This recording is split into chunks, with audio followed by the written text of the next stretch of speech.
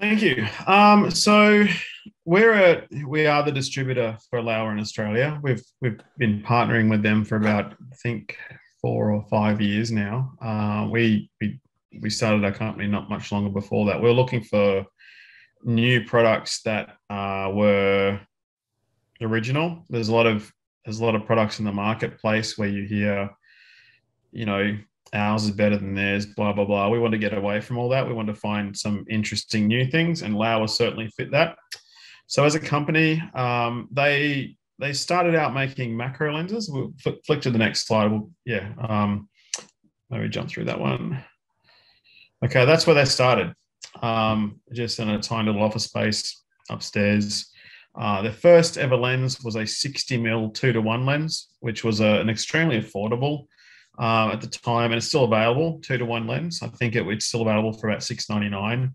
And it's a full frame lens, so it's pretty good bang for buck. And it was quite unique in the fact that it was 2:1. Every other macro lens on the market is a 1:1. And when I get to the macro bit of this presentation, we might just talk about that a bit more to make sure everyone understands what those are about. So these days they've got two locations in China. Everything's original. The designer of all these lenses has there's a map for where things are. So there's two. There's a factory. There's the original Shanghai factory. There's a high factory now to deal with the much higher output, and all the office and everything else. Headquarters is located in Hong Kong. So jump to the next slide. Okay. So Mr. Lee has an interesting background. Before he started Laowa, he spent a couple of decades in Japan. He's designed some incredible lenses from some big name companies that you would be using at the moment, and for some German brand as well. So he's an optical genius. Like, he knows how to do some pretty incredible stuff with lenses. So even when we talk about lenses today, which aren't necessarily macro, for example, our 12mm, which Timothy uses, can do 16 centimeter macro, which is completely unheard of in the industry. No one else, everything else is kind of 50 centimeters a meter. He created a lens which is 12mm wide angle, no distortion, and it does macro as well. So he's got some clever ideas as far as optics go. He started the company initially with macro lenses, and if you notice, that's kind of a common theme through everything he does. So even if a lens isn't a macro lens, it will still be very good at macro. So all the ultra wide lenses, whether it's the 15mm, the 12mm, the 9mm, they can all still focus down to like 12 to 16 centimeters, because he's a macro nerd essentially, and that's what he's into. So we'll flick to the next screen. So Laowa, the company name, comes from an old story. If we just jump to the next screen, meaning old frog. There's an old story about a frog that's trapped at the bottom of the well, and he can only look out and up and see a very, very narrow view. And that's essentially what Mr. Lee was all about. He was into macro photography, and he wanted to do lots with that, and he decided to specialize and create, boutique lenses for a particular market. That's how. There's a few lenses to add to this now. These slides were done a couple of months back, and I've edited it since, but we've actually got a few on top of this now. But essentially, that's a lot of the roadmap. So you can see there's quite a few macro lenses across the top. We've got full frame lenses, APS-C lenses. We do micro four third lenses. We do stuff for cine, stuff for video now as well. But you can see it's sort of most of it falls into two groups. It's either macro or it's ultra wide angle lens. And then there's the probe as well, which is a macro lens, which we'll go through a little bit later on. And everything's quite unique in class. If you look at what we do there, you're seeing some pretty wild numbers. You're seeing 11s and 9s and 12s and things like this, whereas most manufacturers tend to tap out around the 15mm kind of mark for the most part. It's kind of where we start, and we go wider from there in the wide angle. So like I said, we play in a different field to where most others do. Okay, so I'm going to just run through a few of our more recent releases. So we've got some new APO lenses, as well as a new shift lens and a 9mm full frame lens, which I talked about Luke using just before. So you might just want to explain what an APO lens is and what a shift lens is. Yeah, sure. Well, I've got slides on those in particular. So an APO lens is apochromatic. Essentially, sharpness is really important with lenses, but what a lot of lens manufacturers don't look at is sharpness as well as the bokeh in the background as well. So this will give you a nice sharp lens as well as a nice creamy background too. And then as far as a shift lens goes, there's a slide in a second which will show in pictures what a shift lens does. So if we flip over to next, so it starts with the 9mm. So the 9mm essentially is the widest lens available, the widest rectilinear lens available for a full frame lens camera. And I'll use the word rectilinear a bit tonight. And for anyone who's not sure what that is, essentially it's the opposite of fisheye. So often when you have a lens on the market that's 9 or 10 mil, it's that fisheye effect. Everything's distorted and good for sports and a few sort of niche activities. But all the Laowa lenses are all but one are rectilinear. So this is a 9mm lens, but everything's flat and it has incredibly low distortion, given how wide angle this lens is. So you can use our lenses for landscape photography and for architecture and things like this, where you want a nice flat line and you don't want a whole curved thing going on.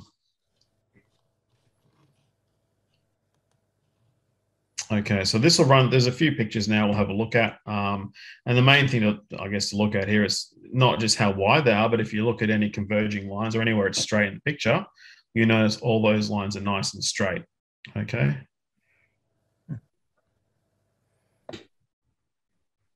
So again, that's probably the best example of keeping straight. I mean, that's a 9mm lens, and that's probably got less distortion than some of the 15mm and 14mm lenses floating around in the marketplace. Yeah, it's such a stronger image when the verticals are vertical. Yeah.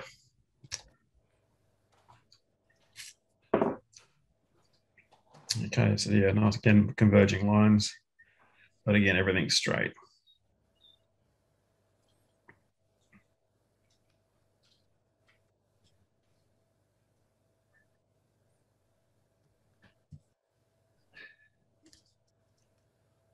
Yeah, and there's a landscape. I guess the only thing to be straight there is horizon, but it helps if that's straight too.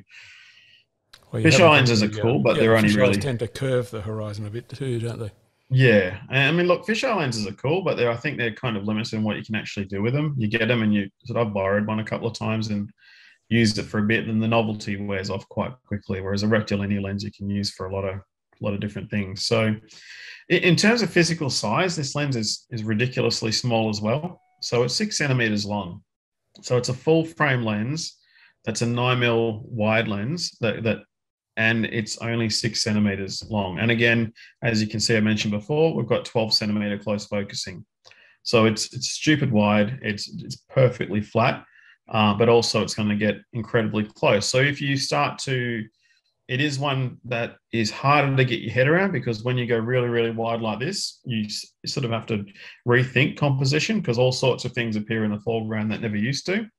But then if you get your head around it, you start to use that to your advantage. And that's why I say have a look at Luke's Instagram. There's a shot maybe 3 or 4 back where it's a waterfall, and you wouldn't even know it's a 9mm wide lens, but he's able to capture a lot more quite close to something.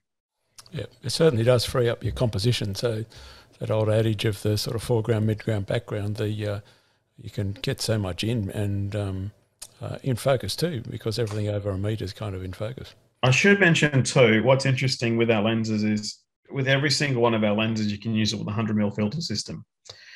And that's a huge advantage for 2 reasons. One is if you're going for a bit of a trek and you're taking all your stuff with you. We've all got too much stuff and we hate lugging it all around. But a 100mm system is going to be in a box, that big. Whereas a 150mm system, it's a much bigger box and lots of more of everything to take around. Secondly, if you drop a filter, and you will at some point, replacing a 100mm filter is much cheaper than a than 150 mil filter system as well. And we do have a filter system, which I might go into another day. It's a brand called H&Y, and there is an adapter available from Laowa, which works with all the 100 mil H&Y filters, and they go on with a magnetic frame.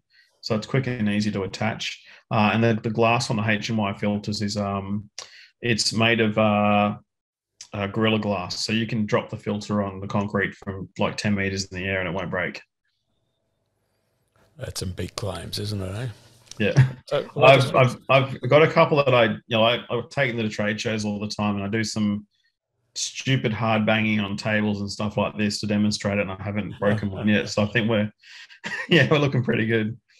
If I recall, these next few slides run in 3, so if I just sort of flick through these and you can see the comparison.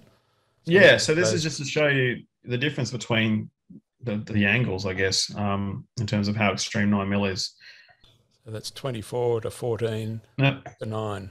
Yeah, so 14's kind of usually is the widest a lot of manufacturers kind of run to in terms of your OEM lenses. Yeah, well, that's your Nikon range. The 14 to 24 is their wide. Yeah, they're wide. They don't get generally too much wider than that, and then you go out to 9. It's like, well, that's how much more you get out of it. Should be missing. And then I think you do the same on the next lens. Yep. 24 to 14 to 9. So it's pretty incredible, the difference. Now, the next one's really interesting because sometimes when you talk about the millimeter differences between lenses and you go a 9 and a 10 mil lens, it doesn't sound like very much because there are a couple of 10 mil lenses in the market, or even like 11s and 12s. You go, it's not very much. But what people often forget is that the difference between a 9 mil lens and a 10 mil lens is 10%. It's not like the difference between an 80 mil lens and an 81 mil lens. It's much, much more profound. So I think in the next shots, there's here. So this is a 10 mil lens. Okay. It's quite wide. You can actually see you can fit quite a bit more in just with that 1 mil extra. Yep. So it doesn't sound like much on paper, but in practicality, you'll actually fit a fair whack more in. So it's something to bear in mind whenever you're looking sort of anywhere past 20 mil. Just remember that every 1 or 2 mil means so much more than it does at the other end of the zoom spectrum. Even this one at the 9, all the verticals are plumb and everything's all looking not distorted. Even the 9 and the 10. Yep. So now this is our shift lens. So it's the widest angle shift lens available on the market. There are other shift lenses by other manufacturers. The glass out there at the moment for shift lenses is quite old. Like all the shift lenses available on the market right now, I believe, from like Canon and Nikon, etc., are getting quite long in the tooth. So optically, this is a much newer lens, and so it's inherently going to have some things better. Like apart from being wider, it is actually sharper. There'll be some snapshots later on we can go into that with. So if we just jump to the next frame, I'll just go into I'll run through this first. Anything that's important here. So it's got a 360-degree rotation, and the reason for that is it's a shift lens and it works on one axis. So rather than turning the camera and the lens around, if you change positions, you still want to use the shift functionality. So the lens itself pivots on the lens mount, so you can still use a shift functionality in vertical or horizontal. That's why it spins around on a 360-degree axis. And this still is compatible with the 100 mil filter system. I'm just going to whack a light on. It's starting to get a little bit dark. Got that Melbourne afterglow happening. Yeah. I've got these windows half blocked off as well because it will be a baby's room soon. So it creates nice sun stars. It's got quite a decent amount of shift correction available as with other shift lenses, but the main thing is it's wider than other shift lenses in the market. So other shift lenses tend to be sort of 17 to 20 mil. This one's got it's a 15 mil shift, so you're going to fit a lot more in. And because shift lenses are generally speaking used for architecture, wider is better. It just gives you more options with where you can get into. So is 10-point Sunstars consistent right through the lower range? No, it's something that's on some lenses, not on others. And I think it's some people are really into. And it's not something that bothers me either way, personally, with my photography, but it's something that's not necessarily easy to achieve. I think there's one brand of lens out there that sells their lens purely as a Sunstar lens. It's its whole selling feature. So to create a nice, perfect Sunstar is a bit of a feat in itself. And I don't know if they're all 10-point Sunstars. I think there was a 10-point Sunstar on the 9mm, but I don't think the 15f2 has a 10-point Sunstar. I don't know if it's on every single lens. Uh-huh. I've started seeing it pop up in more recent Laowa models more often. So do you do the shift in APS-C or only in full frame? And it's in full frame, yeah. Yep. There is a 15mm f4 lens we had. It was Laowa's second ever made lens, and that was a shift lens as well. We'll go into that in a macro section later on. That is a shift lens, but when you use it as a shift lens, you can only use the APS-C area of your frame on a full frame camera, so you'll need to crop it later on. This is a true full frame lens, and it's also available for mirrorless cameras. So we're pretty much mirrorless focused these days. We haven't really done much for some of our lenses will come out in dual mounts, but at the very least, every single lens will come out in a mirrorless options. Some will be mirrorless only now as well. And the reason that is if you make a lens mirrorless only, you can actually engineer that lens to be much smaller than if you engineer it for a dual mirrorless and SLR. Okay, so this is I'm just curious, who's familiar with shift lenses here? Does everybody understand what they're about, or is this new for everyone? Yep. No. Yep. I've never used one, but I've seen people struggle with them. Yeah. I can totally understand. I can understand that. So look, if we see the image on the left, all the images I showed you earlier on with the 9mm lens, they're perfectly sharp, straight lines, but you get that convergence where the things start to lean in. Shift essentially lets you straighten everything. And you can do a certain amount in Photoshop, but if you can correct it optically, if you can correct anything optically to begin with, it's always better than if you correct things digitally later on. So you can get a nice straight lines in your image, no matter how wide this is. And particularly with a 15mm lens, that convergence becomes much more of an issue than it does with, say, like a 20mm lens or something like that. And particularly when you start to tilt things up or tilt things down as well, that convergence effect happens a lot more. So this is a couple of examples here. Okay, so this is a 17 versus a 15 to compare the width. So the next widest shift lens on the market is a 17mm. And this gets back to what I was saying before, where sometimes it sounds like only a couple of mil and you think, oh, well, not a big deal. But in this case, you can see it's the difference between fitting and building in frame or not fitting in frame. Okay, again, 17 versus 15. There's a couple of photos here to give you an idea of the difference in width. And again, because this is where shift lenses come into, generally people are taking pictures of buildings, of the outside of buildings or the inside of buildings with shift lenses. So wide really helps a lot in this instance to have the widest lens that you can get access to. Okay, again, 17 versus 15. Oh, wait, is that? Yeah. Yep, it's the Canon versus the Laowa. Yeah. So the Canon, even there, it's even actually obvious in there, the difference in resolution of the lenses. There's some close-ups later on, but to be fair, like the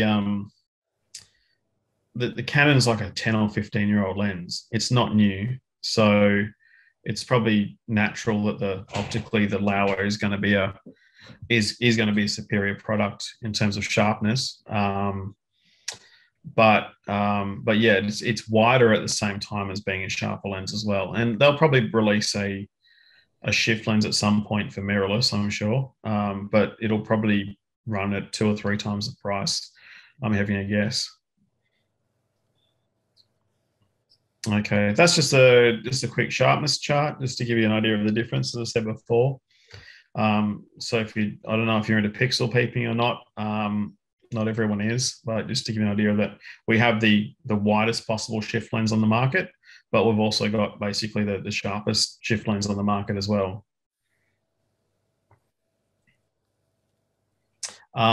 Also distortion. We use these grids to show distortion.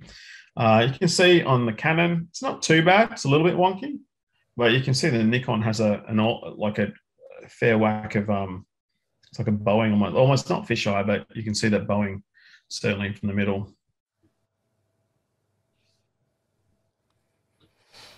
That's a magnetic filter holder system. It's available for most of our wide-angle lenses. So that frame around the outside on the filter, that's a conventional 100mm filter. So if you have a set of 100mm filters, you can actually get those frames for them, and then pop your existing filter into that magnetic frame. The reason we use a magnetic frame system for our wide-angle lenses is it actually allows you to put a 100mm filter system on a much wider lens. Because any of you who are using, you guys all using square filters at the moment? Is there anyone using square filters? So it's got the big blinkers on the side. So that's, for an ultra wide lens, this is not a great thing. So we've been able to do away with that. So these magnets, they're very thin frames on the filters themselves. So you can stack up to 2 or 3 filters on the front and you won't get into vignetting. You certainly don't have those blinders on the side. Those essentially create sort of a limit on what lens you can put it on. And that's why you often have to go up to a 150mm system with a lot of lenses, is because physically the holder system is the limitation. So it's also, as a side thing, it's a damn sight easier throwing a magnetic filter on rather than mucking around trying to slide in, particularly at night time as well. Okay, so this is our new range of products called Argus. They're like a subcategory of Laowa, and they've developed a number of f.95 lenses. So there's only been a handful of f.95 lenses ever made. Traditionally, though, they sort of tap out at around 50mm. I don't think before this anyone did anything wider than a 50mm lens. So, for example, you can buy a Leica Noctilux. It's around, I think it's like $15,000 or $20,000, and that's a 50mm lens. It's an f.095. Many years ago, Canon did one in their FD system, and it was terrible. And then we've got this new lens out now. It's a 35mm f.95. So it gives you a different perspective to what's available on the market, or compared to the handful of other f.95 lenses that are available. And what sort of price point is this one at? Off the top of my head, I think it's around the 2-ish mark. Yep. I need to come back and check that in a second. I'm having trouble remembering every single lens we do now in terms of price. So $2,000 versus 15, you get an awful lot of Laowa lens for the money. Yeah. We don't have a Leica badge on it, so you lose the yeah. But you do you lose the bragging rights. Yeah. It does have a red dot though. What would you use a 0.95? You'll see in a minute, Roger. Oh, I see. Yeah, you'll see. So essentially, it's any low light situation. It means you can work in lower light than you would with a 1.4 and f2. And for subject, so you'll see subject separation soon. Yeah. So it's 50 centimeter as a closest focusing distance, which is the least closest focusing of any Laowa lens, but it's closer focusing than any other f.95 lens on the market. It's quite compact as well. Every lens in the Laowa range is quite small. It's also got low focus breathing. Now that's a feature which you guys probably don't really care at all about, but we do have a lot of people who are using these for cine. And just so you can learn a new thing today, if you don't know what it is, focus breathing is if you look through a lens and you don't zoom it at all, and you turn your focus ring, you'll actually notice everything gets slightly bigger and smaller as you change focus. Okay. And people who are doing cine don't like that, because when you're doing a stationary photo, it doesn't matter because you're taking one shot at one time. But if you go to pull focus and the subject changes its position inside the frame, like forward or backwards on TV or whatever, that's not very good. So when you talk about broadcast lenses, it's a key thing, that focus breathing is something that I don't like at all. So because a lot of our lenses are starting to be used in cinemas in the video space, that's a feature that they made a priority with this lens. Adam, could Yep. you, when you're going through the features, also let me know what is the exposure? Are they auto exposure or manual exposure? And are they auto focus or manual focus? Yeah, no. All our lenses are completely manual. They're manual focus, manual aperture, and they're built like tanks. When you pick one up, they're all manual exposure, manual focus. Correct. Yes. Yep. Okay.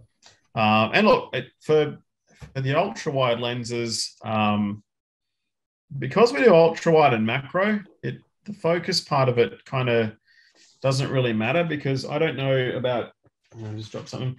I don't like for macro. I've never used an autofocus macro lens in autofocus. Like, they're impossibly hard to use auto. I generally, with a macro lens, I throw it to manual focus mode, and I move the lens in and out slightly to get the subject in focus. I don't even use the focus ring. This is like for years and years and years the way I've done macro. And when you get to, especially when you get to stronger magnifications like 2:1, it's pretty much impossible to use autofocus, because an AF system can't pick between an ant's bottom and an ant's head. Like, it's too small a target in those high magnifications. And then for ultra wide, like, when you're talking ultra wide lenses, most of them have a hyperfocal range of like a meter or something. So kind of, unless you're shooting something that's closer to a meter, you're hardly going to be focusing anyway. Like, when you hit affinity pretty soon. I use my 12mm for landscape and astro mic, and it just stays on infinity, and I never focus. Yeah. Yeah, that's the thing. So ultra wide, it's kind of that's like GoPro cameras. They're all ultra wide lenses, and they don't need an autofocus system, because when you're that wide, it just doesn't matter. It's fantastic for astro, because that instead of having to fiddle around in the dark trying to figure out how to focus your lens, you just roll it around to infinity, and that's it, and all you got to do is point. So it's fantastic.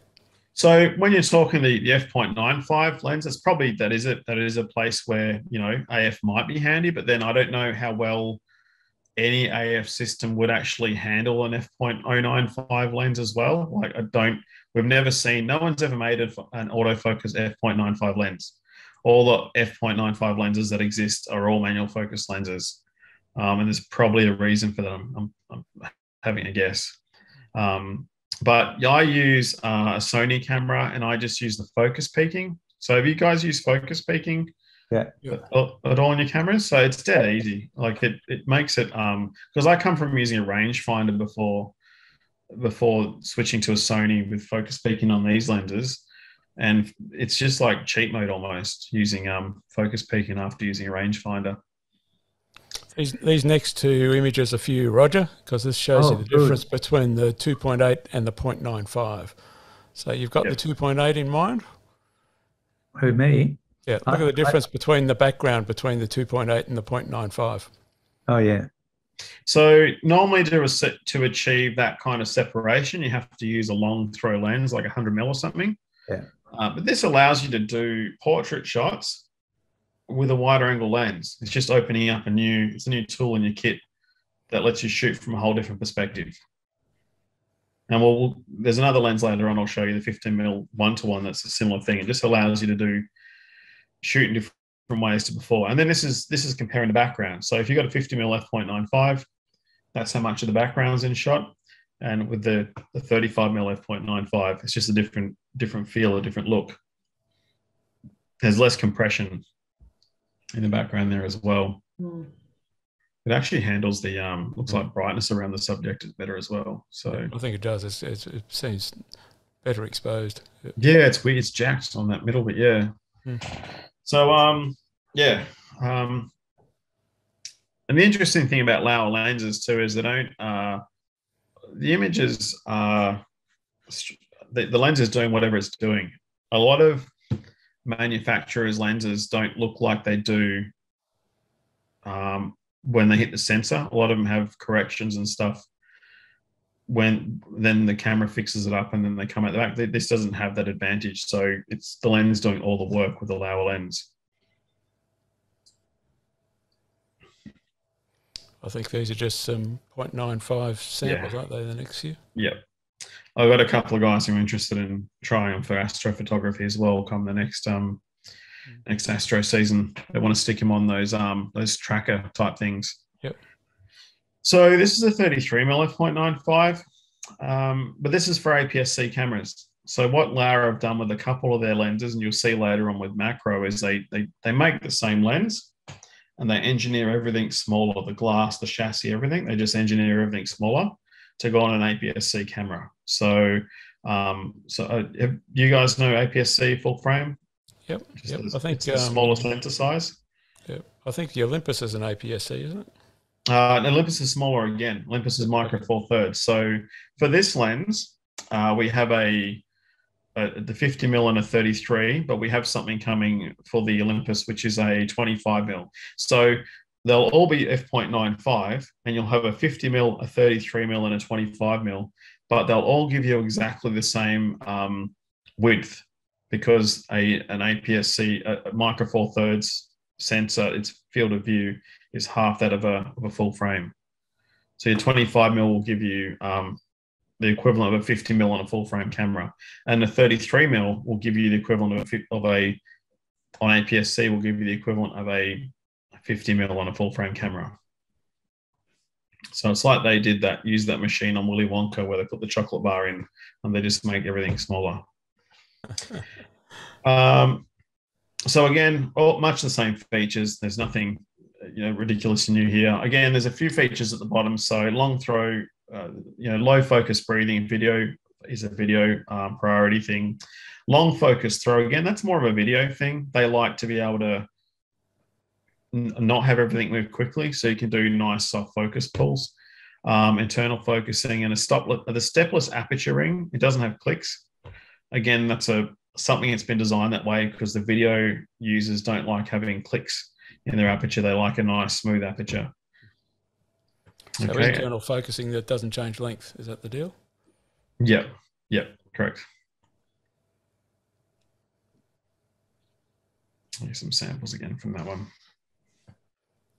You get an incredible background with them, don't you? Yeah, it's nice. It's just a different way. You can do things you can't do with other lenses. Just really separates the subject. Yeah, but without having to have everything really tight and compressed as well. All right, so we said we might give you a little bit of a break at halftime so you can fill up your wine glass. So do you want to have a 5-minute break now before we go through the macro stuff? Yep. Cool. All right. Well, why don't we do that? So it's 8:24 now. So why don't we reconvene 8:30? Yep. Everyone can charge their glasses with their preferred beverage, and we'll keep on going at 8:30. No worries. Cool.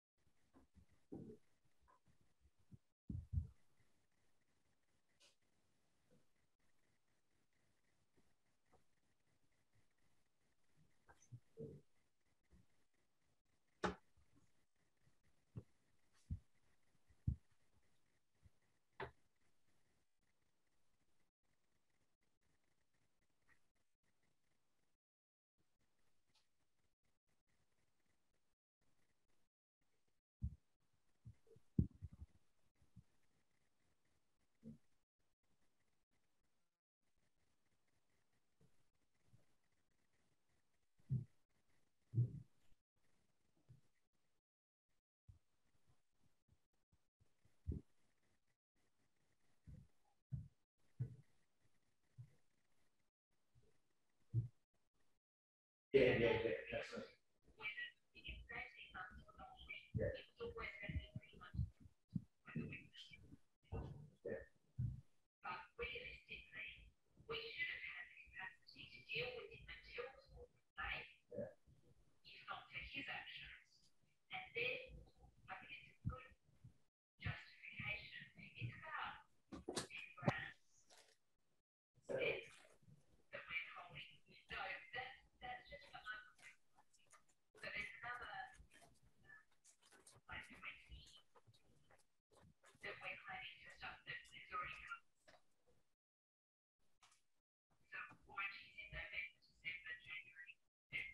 What would you actually fix yourselves, or would you fit the rest of it?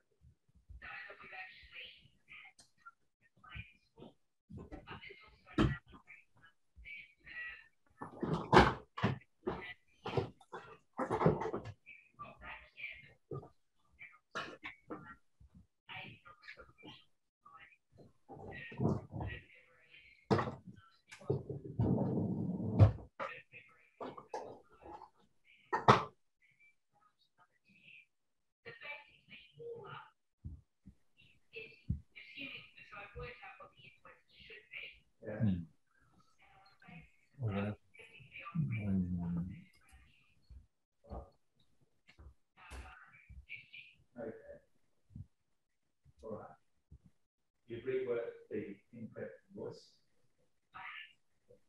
So on that basis, I would what I would say to you is go back with it, no prejudice offer that includes the payment of the 3 voices at the agreement price, payment of the outstanding of the other invoice at the Roger, you might want to mute. And the withholding of 30,000, which we have estimated to cover XYZ, and without actually specifying the numbers, say, once it was sent back, what that we have been credited for, just without numbers,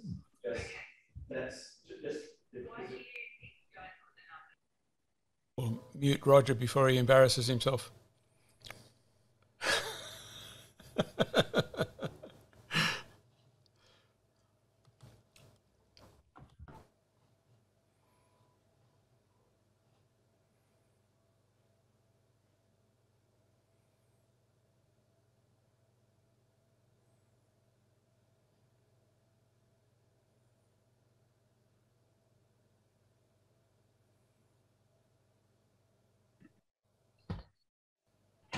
All right. So you're being inspired there, Graham? Are you going to rush out and get your 0.95 lens so you can have beautiful bokeh in the background? Jack's just sort of trying to compare him against his Canon 65 and looking at the one that looks like it's a multi-zoom with a great big long tube on it, Well, that's the probe lens. We're about to have a chat about that, but there's a little video at the end which shows a guy having a bit of fun with it, playing with it like it's a bazooka, but actually showing you what it does. So, but it does some incredibly great sort of cinematography type, the commercial type stuff where you get the lens sort of moving in between stuff, and it's a fantastic lens. Yeah, something different, that's for sure. I don't think I'd be paying out a lot of dollars for it, because it'd be like one or two of the lenses I've got you never touch from one season to the next. That's right. There are a few companies around which are worth exploring, which will loan your lenses, and it's not that expensive. So if you just got a little project to do, instead of going to the cost of having to sell an arm or a leg, you can, for a couple $100, you can actually borrow some pretty fancy lenses. Yeah, well, I'm impressed with the new RF lenses that come out for Canon. Yeah. The one I'm looking at, it's the 100 to 500 zoom, which could take the 2 times extender. Yep. But by the time you put the extender on and that, you're looking around at even really good price. You're looking at about $5,500 $6,000 sort of price point, you know. So, but again, 100, 500 is a great lens if you're in the right sort of atmosphere to use that sort of lens. Is that the one with the built-in teleconverter, or you've got to buy that separately? No, that's Nikon, isn't it? That's Nikon. Yeah. Is that the $20,000 lens that we looked at the other day? Yeah, yeah. The one I said you couldn't buy. Yeah. I couldn't think of a reason to use it, so why would I buy it? I saw a really cool 500mm lens the other day, and it's by Takina. Okay. And it's do you remember mirror lenses? Does anyone know what mirror lenses are? They used to be like a big deal in like the 80s and 70s, and they use like telescopes, light bouncing around inside them. But it allows them to make a 500mm lens that is manual focus, but it's like that long. Hmm. And it's, you know, the reviewer's like, look, it's not great. Like the 500mm lens that's this big is going to be much better, but as a travel lens, he was like, this is a really cool little bit of glass. Hmm. So I like everything to be as compact as possible when I'm traveling. I don't like to take much stuff. I don't want to find that my photo takings, it's sucking the enjoyment out of my actual travel experience. Mm. Yeah, I think my that's why Luke has obviously gone for the 9mm for the for his landscape work. But even my 12mm is half the length of the 14 to 24 Nikon, because that's on the D850. Yeah. So really compact when you're talking about just if you've got to choose a lens to go somewhere with. It just it's like same reason people used to buy Olympus, is just the size of the stuff for traveling. Yeah, and it all adds up. I mean, if you knock a quarter of the size off 5 lenses, you save a lot of size and weight in your camera bag as well. Back in business. All right, well, let's go for part 2. So I need to share this screen again. All right, so hopefully all that's... What I found. Okay. Looking like a Shiraz to me. Yeah, Devil's Lair. Ah, very nice. Ah, nice. Yeah, it's really good. I should have bought more. Don't you always say that about wine? Yeah, because it's like I got to put some away, but man, it tastes nice. Just one more. So before I get stuck into macro lenses, does everyone understand what these 2-to-1, 1-to-1, 5-to-1s these all mean? Or would you like me to talk you through? I think you need to talk us through. Okay. It's the one slide I forgot to bloody put in as well. But essentially, when you see a 1-to-1 lens, what they call it, you know, normally a true macro lens by Nikon or Sigma or Canon or whoever, typically they're 1-to-1. And what that means is if something is 1 centimeter in real life, it'll take up 1 centimeter on your film plane or your sensor inside the camera. Okay, so if you've got a coin and it's as big, like it'll be that big on your sensor. So it'll fill the whole picture frame if it's as big as the sensor is. Does that?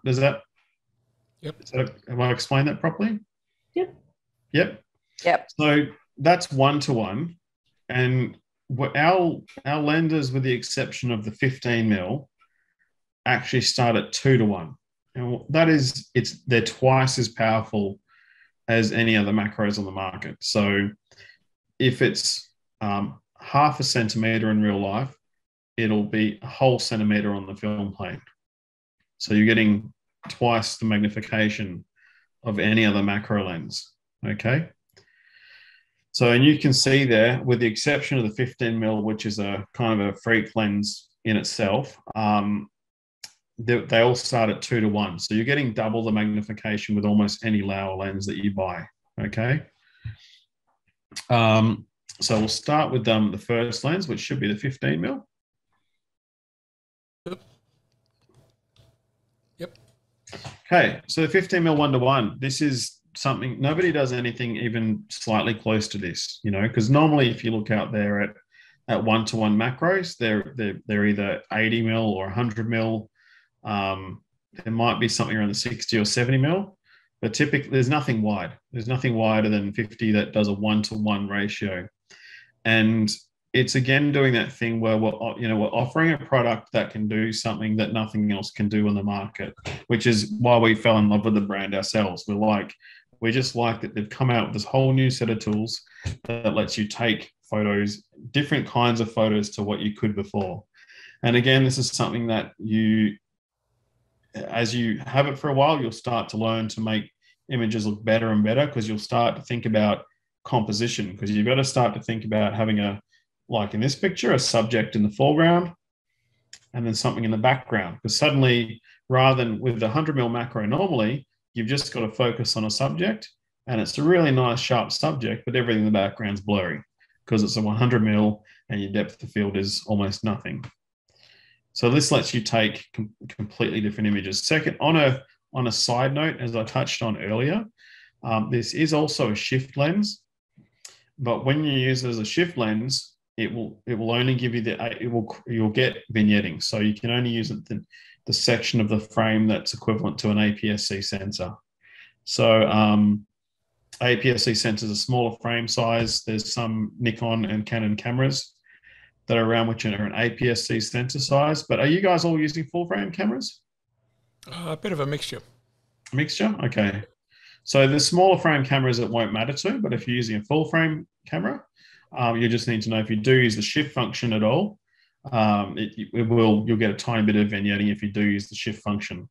But apart from that, you'll never get vignetting if you're not using the shift function. Most people don't buy it for the shift feature. Most people buy it because they want this really, really wide angle view, but at the same time, very close focusing. We've seen this lens has been really popular with people who are shooting those. Have you seen those glowing mushrooms? Yep.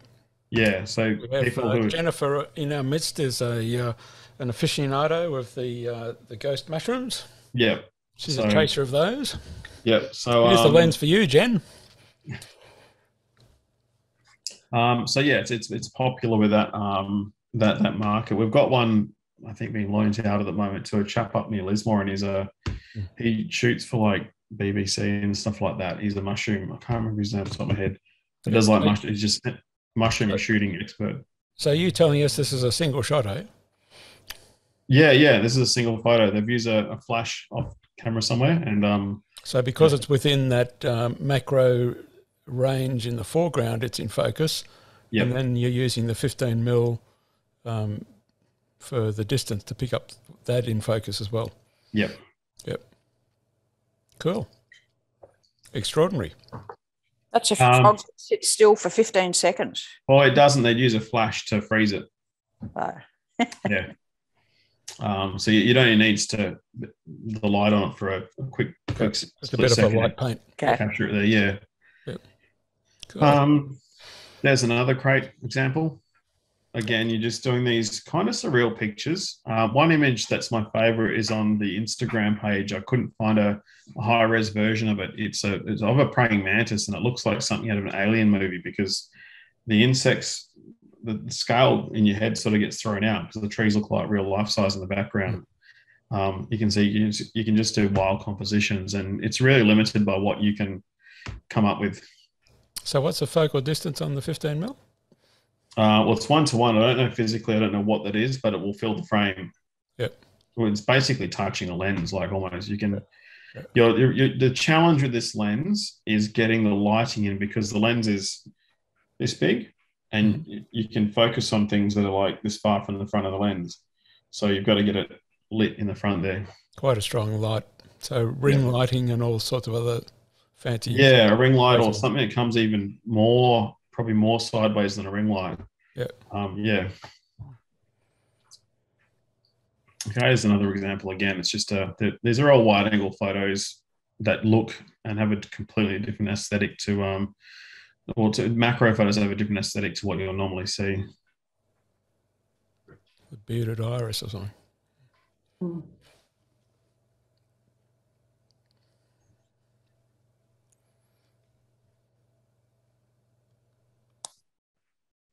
Okay, now there's only 2 lenses on the market that are in this range. We make one, Canon makes one. They're both 25 mil, 2.5 to 1 to 5 to 1s.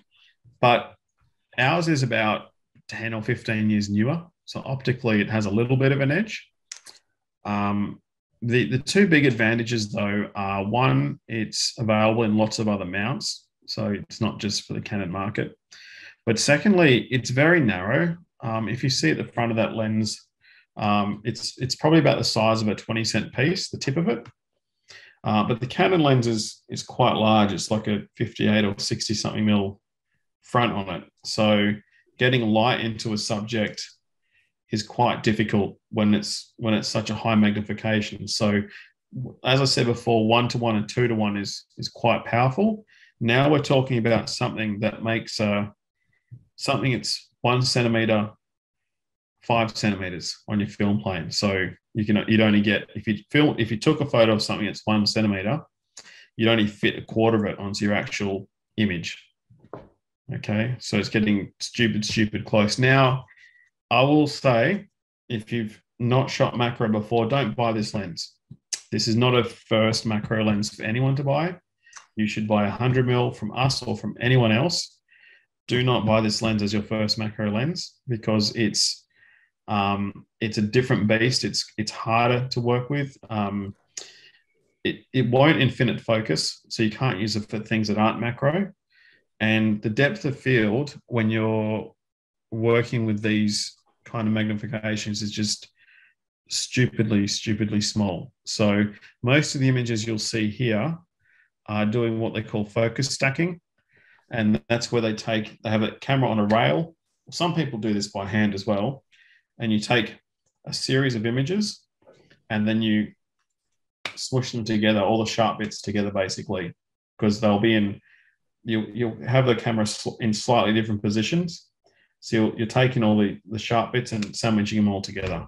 And that's what's done for all the best, even regular macro lenses. People do that often with those as well, because you can get the most stunning macro images will be when you're doing focus stacking. And this lens is almost impossible to shoot. You can use it without focus stacking, but your depth of field is going to be so absurdly small that it's not practical to use just for a one-shot image in most situations. So just to prove that point, we've got one in the kit for people to try. Yeah, I'll just see if I can quickly show you. I'm just going to grab.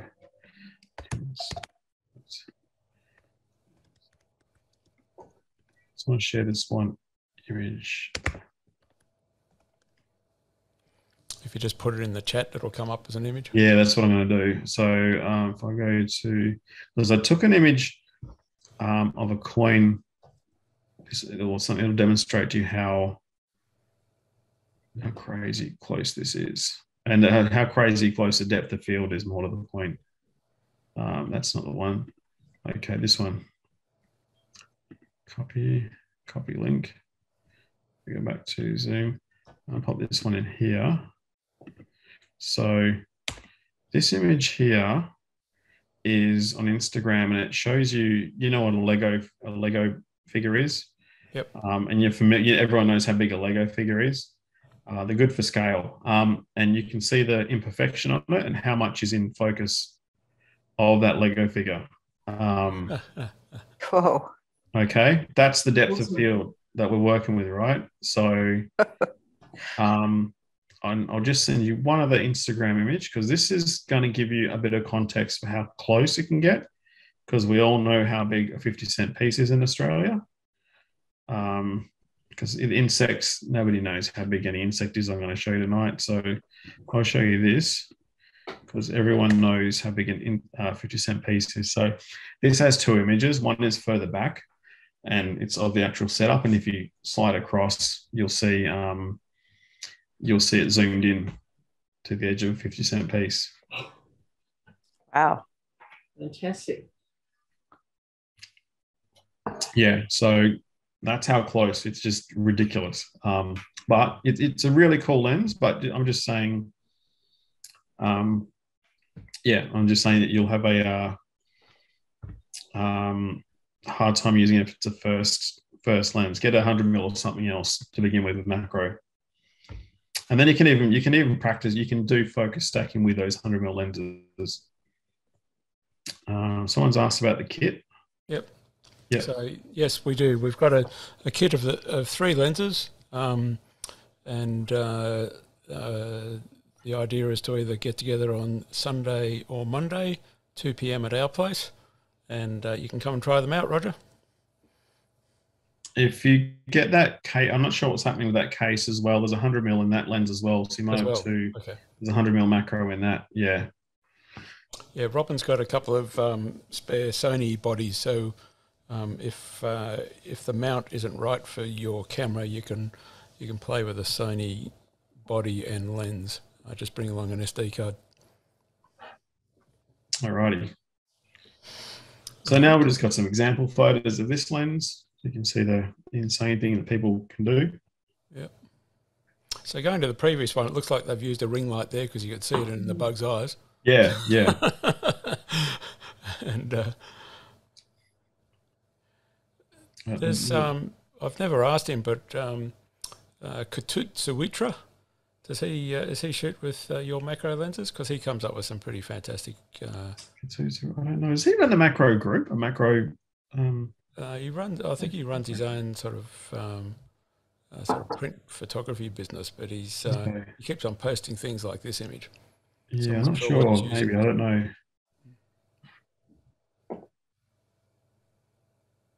Wow. I'm glad insects are only the size they are. I hate to see them our size. Look at the drops on that.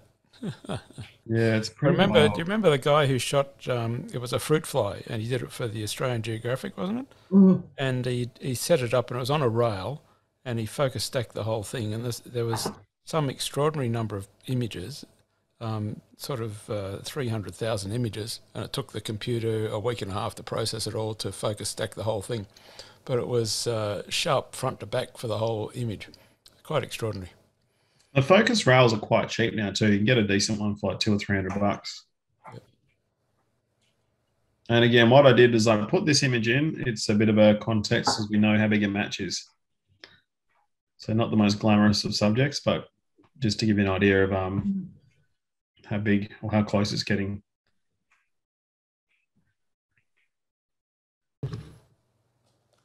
It's fantastic detail, isn't it? Mm.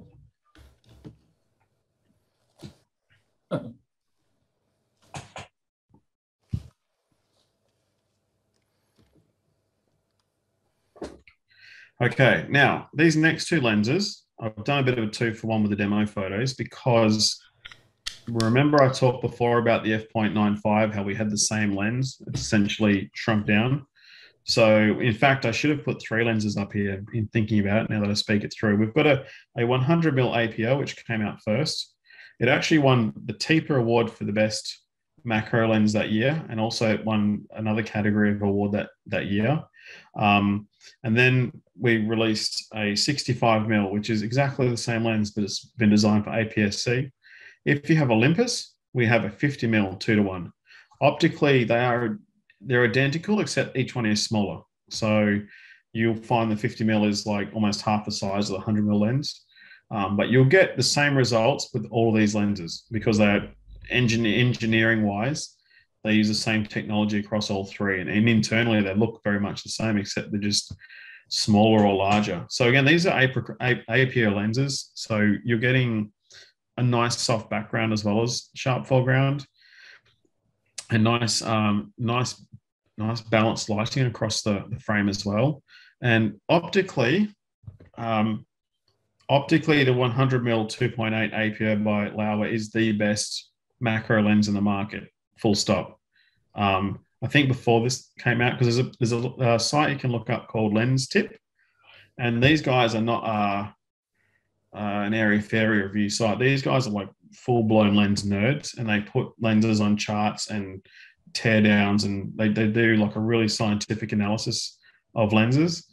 And basically, before this came out, the Sony macro was the best macro on the market, and this edged out the Sony lens in the market in terms of macro and in terms of long distance performance as well. So optically, this is the best lens on the market. But in addition to that, it's a 2-to-1. Everything else that's out in the market now is 100 mil is a 1-to-1. Ours is a 2-to-1. So you're getting double the magnification of Adam, any other 100 mil lens. Can I ask a clarifying question on the 2-to-1? What would be the difference if that was a 200 millimeter f2.8 as compared to 100 with your 2.1 feature? No, so if it's a 2-to-1 or a 1-to-1, so if it's a 1-to-1 lens, the amount of mils that lens is irrelevant, because if it just means that one way or another, when you can move that camera the closest you can within that lens's capability, the most it can fill the frame is amount X. Okay, so if you have a 1-to-1 200 mil or a 1-to-1 50 mil, they can still, whenever they're at their closest possible point which you can focus, you'll only get a 1-to-1. You get a 1-to-1 image. So if it's a 5-cent piece, it'll almost perfectly fill your frame. But your 200 mil, the advantage of a 200 mil would be that you can take that image further back. So if you're taking a lot of photos of like bees, a 200 mil 1-to-1 is probably a better lens to have than a 50 mil 1-to-1, because you'll have to be a lot closer to get that same shot. But their capability as far as how much they can fill the frame will be identical. Oh, the other thing that would differ is your background blur. So remember we talked about before with the 35 mil versus the 50 mil. The narrower, the longer the lens, the more quickly the background blurs, and it blurs more and it compresses. So your 200 mil would give you everything is squashed in more, and everything will be blurrier than it will be with a 50 mil, for example. But the actual image of the bug that you're taking or whatever would be approximately the same. Exactly. Yeah, exactly the same. A 1-to-1 is about how close it can focus. So I presume these lenses will focus to infinity. Yeah, these, except for that last one I showed you, that special. No, but the 100 mil one. 100 mil definitely infinity. Yes, everything else focuses to infinity. So is it equivalent, if you're focusing to infinity, equivalent to a 200 mil lens? No, it's a still 100 mil lens. Yeah, we've got a shot coming up of a landscape taken with 100 mil macro. Right? Yeah, so it just means that. But if you've got your 2-to-1, yep, that doesn't apply in the entire focal length range. No, okay. So where that's different, right, is if you have two 100 mil lenses, and one is a 1-to-1 and one is a 2-to-1. With your 1-to-1, you might have to stop here. Your 2-to-1, you can keep going for a bit, and it's in focus. But what if you're focusing at something that's at infinity? That doesn't matter then what it is. But so you're getting the same at infinity. You get the same size image. It's got no. The 2-to-1 and 1-to-1 have no bearing on your focal length. They all are a measurement of how much you can fill the frame with something. When that's close. How close you can bring something before it goes blurry. Okay. Yeah. Is it relevant? Can I ask, is it relevant to a subject matter that you're interested in shooting, or is it relevant to another piece of kit that you've got or looking at? I'm just trying to understand. I'm trying to understand how it works. I'm trying to understand the 2-to-1 versus 1-to-1. Okay, yeah. It just simply means that like a photo frame is a sensor is. Well, Adam, looking at it that way, would it mean that using a 2-to-1 lens, you only have to go half as close as you do with a 1-to-1? 2-to-1. To fill the same amount of frame. No, you'd still go the same distance if they're both 100 mil lenses. It would just mean that you keep going closer to get it in focus. That's right. You can keep moving it towards a macro subject. Whereas what would happen is if you had a 1-to-1 lens and your 1-to-1 goes there, and if it goes any closer, it goes blurry, and that's your closest point. So does that also depend upon the focusing capability of the lens? If it goes beyond, So if you've got a 1-to-1 lens, right, and it can go this close, and if it goes any closer, it goes out of focus, right? If you've got a 2-to-1, you can keep doing this for a bit.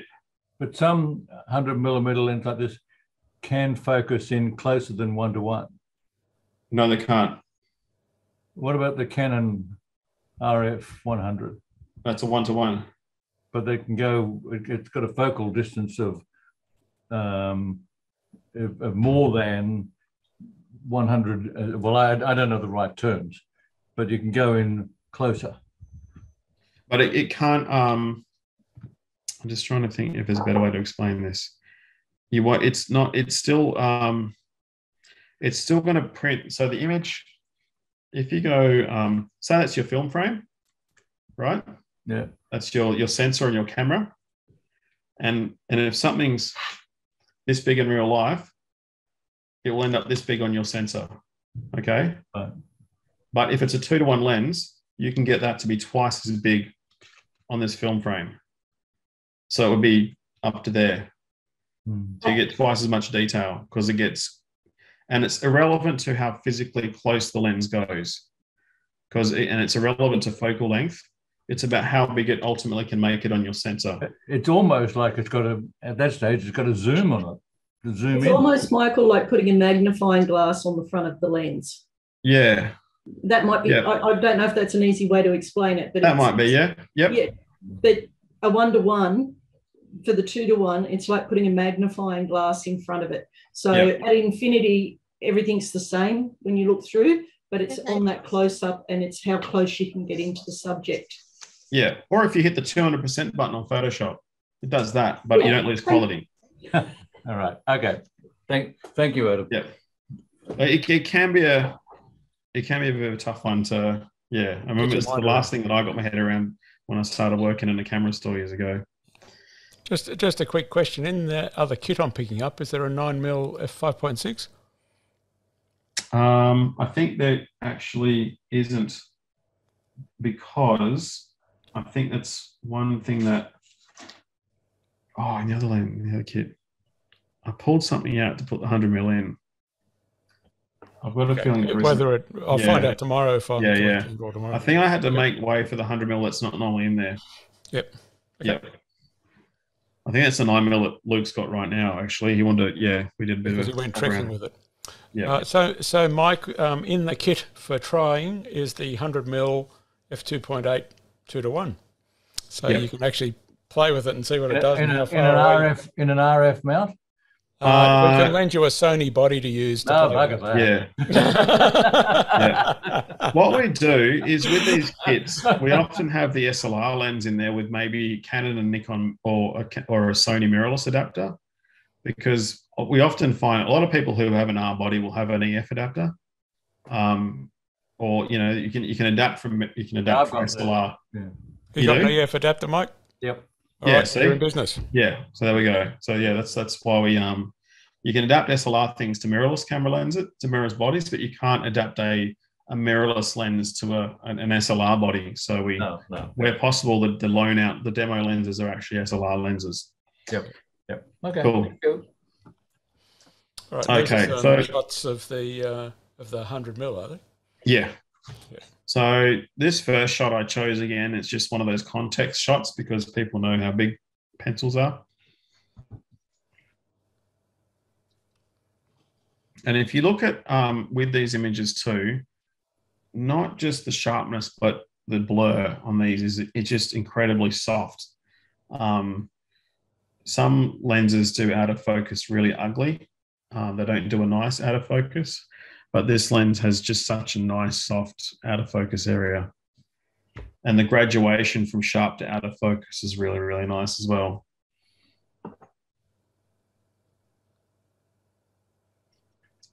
What price point's the 100mm, Adam? I think $8.99 off the top of my head. I'll check that right now. Incredibly cost-effective lenses, the Laowa lenses. Yeah. I think the what's the tilt shift? I think was $1,200 or something, wasn't it? Just checking now. I'll check the 100mm first. 100mm is $8.49, even better. But you can buy it for $8.99 if you want. Lens. It's a bottle of wine. The search menu sucks on the phone. 15mm shift. Okay, $19.99 for the shift Yeah, so $2,000. You're paying twice that for a Nikon, if not more. Yeah. More. And I suppose the Canon's probably similarly priced, isn't it? Yeah, I don't think Canon or Nikon have anything new anyway. Their glass is Still the pretty 19 old. mil. I wouldn't buy the new. I'd wait till they brought out a new R version or something if I was going to get a genuine Canon. But again, look, that background is nice and soft. Like, I just love how soft the backgrounds are in this.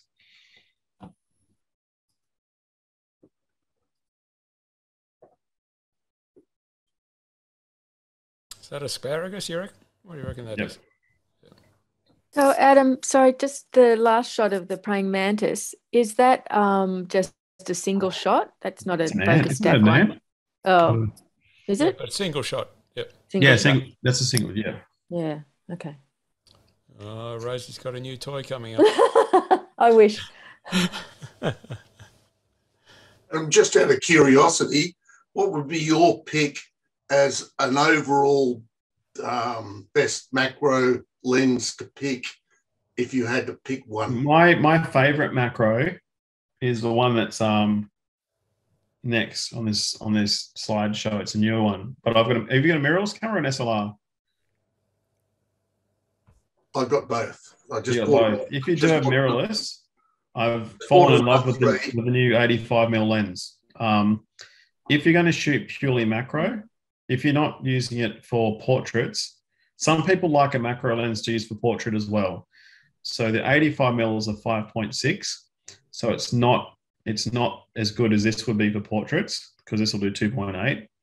But I don't really shoot portrait that much, and the size of the 85mm is, you'll see, I've actually taken a picture of it on my camera to show you why I like the 85mm lens. And for macro shots, if it does 2.8, doesn't matter, because you never shoot 2.8 on macro. Like 5.6 is probably just the beginning of where you would shoot in aperture or macro, because your depth, especially at 2:1, your focal length, your depth of field is so small that the fact that it's not 2.8 is kind of irrelevant. Some people get hung up on the whole 2.8 thing a lot, but for macro photography, it's unless you're doing focus stacking, you just wouldn't shoot at 2.8 with a macro. I've got a 100mm Canon macro. I barely use it, but I've now got the R3, and I've got a heap of Canon cameras and Olympus cameras. But with the R3, which is the new one, I was just interested to think, what would be your overall pick as a macro lens that you could use in a wide sense of photography? Yeah, well, if you do want to use it for portraiture as well, this one is what you want, the 100mm. Yeah, I'm not into portrait, otherwise I'd be using my. Yeah, if you're not using for portrait, I'd consider the 85mm, just because the size is so nice. Again, up next, Graham, you can see what it does. Okay. Yeah, that's a coffee bean. I think we all know how big they are, so you can get an idea of the detail on that. This guy's pretty cool. Yeah. Eyes in the back of his head.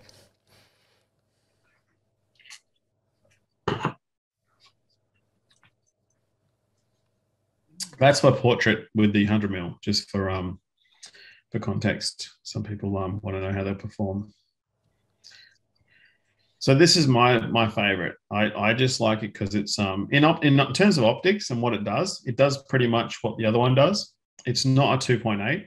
For me, that doesn't matter, because you can see there everything's out of focus anyway, right? With macro, depth of field is always a struggle. But this physically in size and weight, it's nearly half of what the 100mm is. So if you've got a mirrorless camera, a lot of people like mirrorless because it's everything shrinking down and keeps your backpack load of gear smaller. This is a really nice physical size fit for a mirrorless camera. And also, if you're hand holding, with the less weight you're holding in your hands, the easier it is to keep steady, which gives you an extra stop or two maybe to play with when you're shooting. That's pretty cool, getting the flower and the dewdrop, isn't it?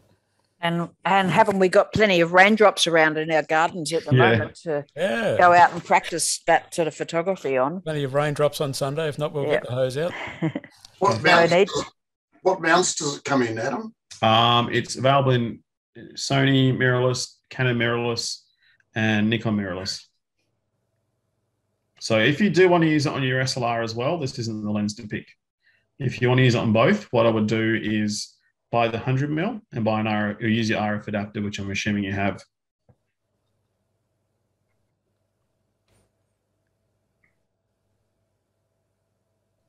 But there is a 100mm EF, as we said before, in that second box, depending on when it lands.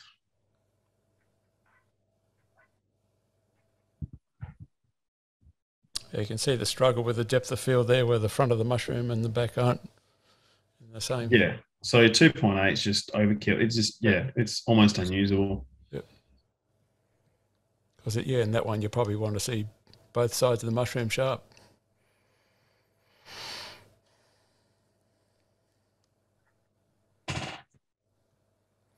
So this is when you use the 5:1, so you don't have to get so close to the bug. Is that the or to the alligator? Yeah, or maybe I think it's just a frog, but well, maybe a probe is handy too if you really don't want to get close to things. These little jumping spiders seem to be favourites amongst. There's a certain type of spider that's very popular amongst the macro community. I don't know how they keep them still. I don't either. I mean, that's why I think I know some of the good macro guys learn to actually focus stack handhelds. They're not sitting there mucking around with tripods and stuff. Yeah, just moving. Sometimes when you see bugs with water droplets all over them, it's because they've been in the freezer. That's to slow them down a bit. Yeah, it's pretty common. And if you're learning, honestly, if you're learning to do macro stuff, shoving bugs in the freezer, even until they completely stop moving, is often a good way to learn macro to begin with. Hot tip. Love this one. That's great. Just the colours in it are fantastic. Is it beauty? Yeah, again, it's got a furry head. It's that softness of the background for me is what makes it.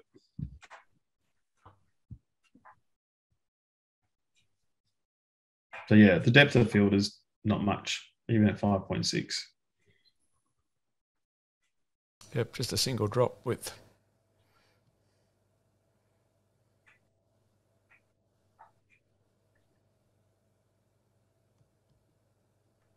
That's just landscape with the 100mm, is it? Yeah, that's all. With the 85mm. Yep. So that's just using for general photography. Yep. If you're wondering what it's like, because some macro lenses just fall apart when they're used at infinite. Like some macro lenses are really good macro, and then you shoot to infinity, and they just completely go to pieces. But these do quite well still.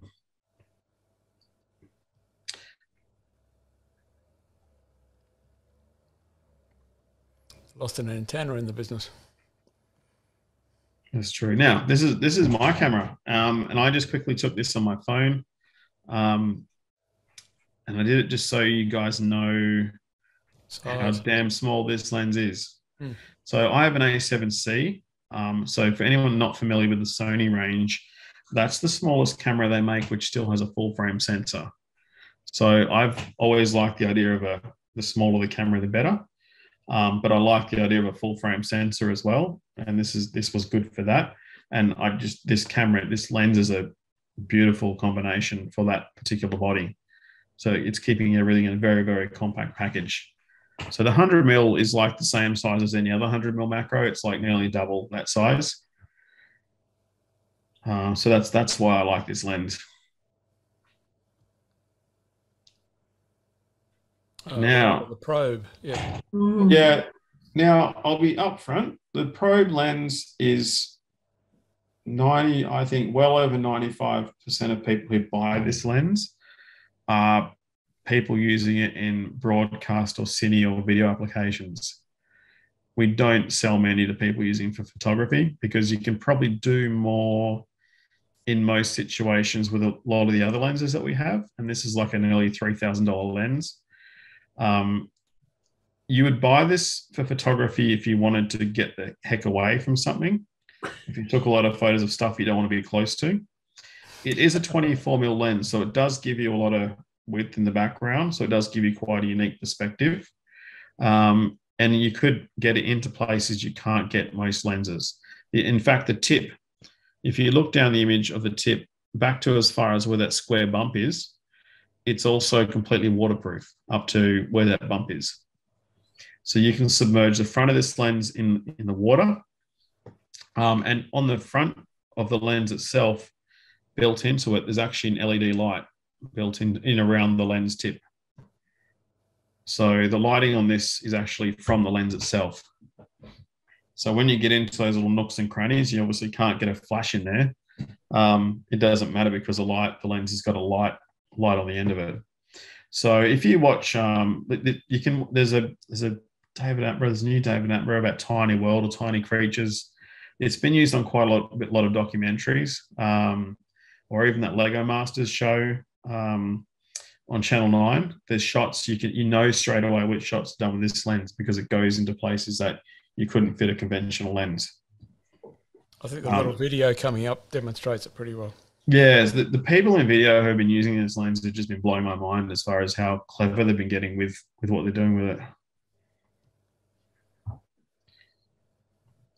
So yeah, for photography, there might be a few instances like this where it's handy to something where you don't get too close. So lots of spider shots with your probe lens. Yeah, or more the bees and hornets would be my bigger worry.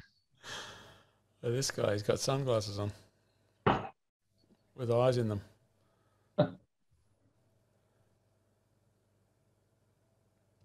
You can actually see, go back to that photo. See his eyes on the side, on each side. You can actually see the LEDs that are built into the lens. Okay, they're the LEDs that are actually built into the front of the lens. A tiny optic fiber then for the LEDs. No, it's just a ring of LEDs. They're quite small, yeah. So this is the waterproof thing where you can put it in the water and... Yeah, I don't know if that's shot underwater or not. Probably, because I don't think that's through glass, but yeah, it can shoot. We sell, there's a chap in Sydney who has a custom dive housing for this. So he's got a red cine camera and a slow-mo camera, like tens of thousands of dollars worth of video in a big, massive waterproof box. And then it's got a special port designed for this lens. And the lens kind of just pokes out the front like Mr. Squiggle used to poke out the front of that rocket. And just it's sticking out the front because the tip itself is waterproof, but the rest of the gear is sealed away in a big waterproof housing. Cool. We had to replace the front element of the lens for him once because it got kicked by a mantis shrimp. And I don't know if anyone knows what a mantis shrimp is. I didn't know until I YouTubed it. But a mantis shrimp basically can kick a shell open, or there's videos you'll see online where it like breaks a Coke bottle and it can bust into a crab shell. It's got a special mechanism in it that can flick really fast and it can break through lots of stuff underwater, and it actually cracked his front lens element. That's right. Hope you got the shot. Yeah, got some cool stuff, but yeah, it kill it. So this is a couple of creative applications for it. You'll see the photo, then you'll see the setup in these two next shots.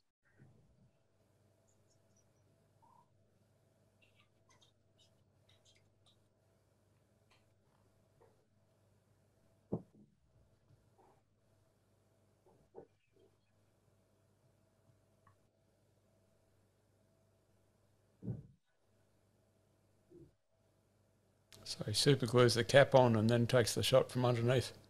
Yep. Yeah. And just chops the obviously chops the apparatus out of the frame. Yeah. Cool. All right, I think this is where I have to play the play button, isn't it? Here we go. Yep.